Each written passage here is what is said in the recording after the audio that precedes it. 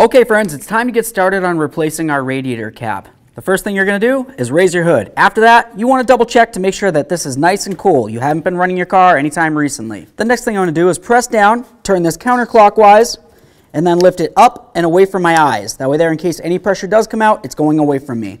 Set this aside for recycling, and let's get ready to install our new one. Now's the perfect time to look right inside here. You're just going to take a look at that coolant. If it looks like it needs to be serviced, of course you're going to want to do that. After that, use a clean rag, wipe out this inside area right here so your gasket will have a nice place to seal.